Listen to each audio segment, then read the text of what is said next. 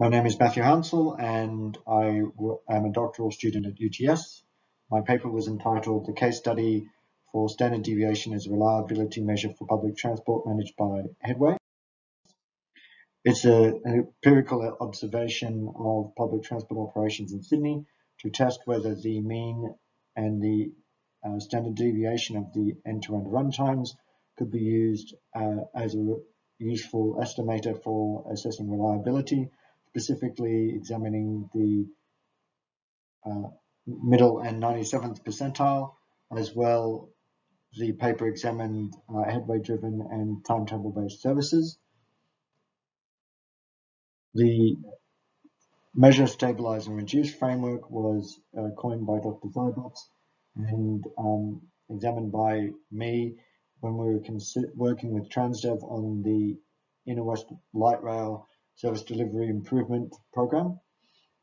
The idea being that if you measure a factor of a service, that you can then reduce the variation by stabilizing the operations, and once you have stabilized the operations, you can then reduce the variable and improve the system overall.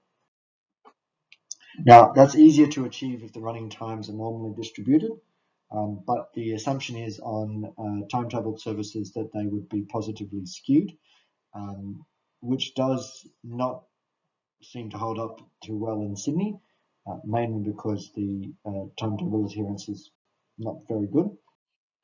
But it also works if the services are not normally distributed, but the mean plus the two standard deviations is a reliable estimator for the 97.72th percentile. 72th percentile. We could, of course, go for the 99th percentile, but let's try and get good operations before we get great. People have questioned why this paper was necessary, and the answer is quite simple. While reviewing a previous paper, Neil Douglas questioned the assessment that the transit runtimes were normally distributed and that the mean plus two standard deviations estimated the 97th percentile. That's quite reasonable because you would expect well-operated transit to be right skewed.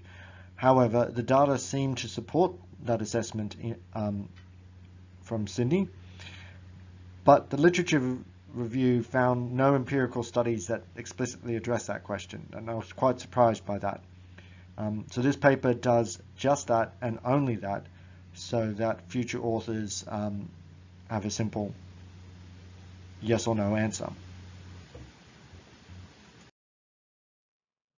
So the question is, are they times normally distributed, and does the mean plus two standard deviations estimate the 97.72 percentage point? Short answer is yes for headway-based services, and it's close enough to normal and an acceptable estimator. Examining the cumulative probability plot for the Inner West Light Rail running times, you will see that it is distributed as would be expected for a normal distribution. The 97th percentile is close to the 97th percentile estimator with half a minute difference. There is still a range of runtime variability here due to inefficient operation of the traffic lights on the on-street running section. The CSELR, not as reliable back in May in 2020 when it was still being bedded down.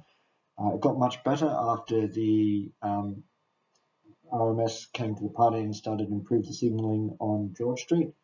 However, this particular dataset was still showing two different peaks for the Central Station to Circular Quay section, but as you can see in the graph, the 97.7 percentile and the mean plus the two standard deviations, the normal model, are almost exactly the same. It is a reasonable estimator. And again, it is almost normally distributed, even with the two peaks. The Sydney Metro is being a fully grade separated computer controlled system has much better and tight controls. You'll notice that the deviation is really between 36.5 and 39.5 minutes, which is barely 3 minutes, and most of that is within a minute. This is from the testing, so maybe with passengers it would be a little less tightly controlled. But if we take out the outliers using trimming of 3%, it looks almost normal.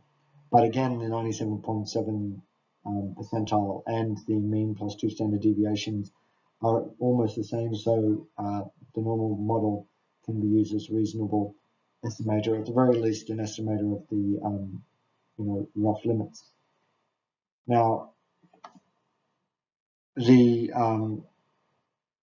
important point out of this is that the natural system is normal, but when we apply a strong timetable, we get abnormal systems. So the normal distribution applies for headway-based services and things that are operating naturally.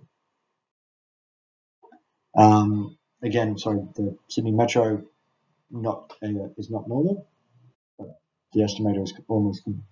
So again, what the hypothesis was that the normal distribution model, the mean end-to-end runtime, and the mean plus 2 standard deviations would provide a reasonable estimator for the distribution in the middle and the 97th percentile of the end-to-end runtimes.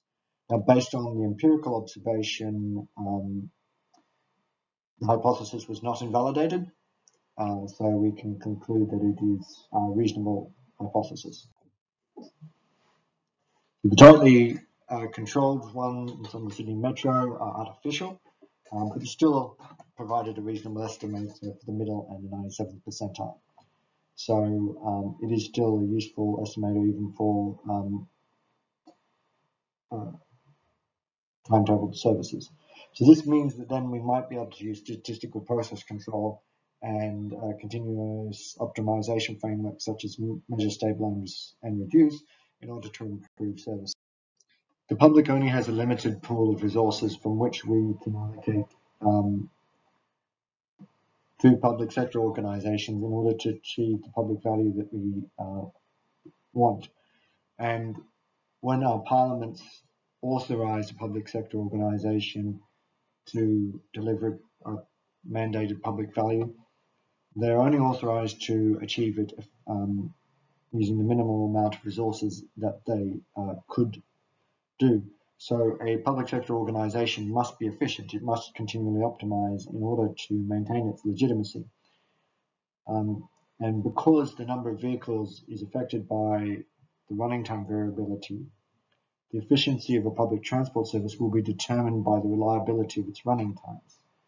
So in order to minimize the wasted waiting times for a timetable and to minimize the wasted times for passengers, the public transport organization needs to control the variability in its service delivery.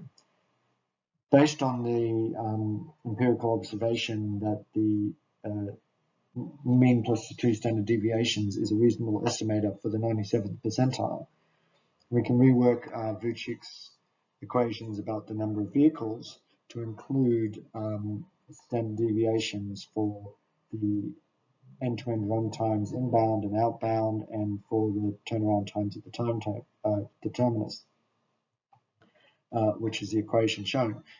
It's not a complicated equation. It's not a complex theory. This paper was really just an empirical proof that this all tied together and was theoretically valid.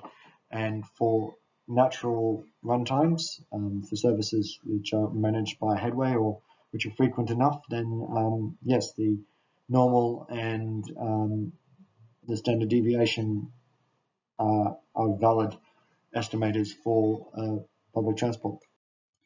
I would like to thank Transdev Australasia and the IMOVE Australia Commonwealth Cooperative Research Centre for funding my doctoral research scholarship.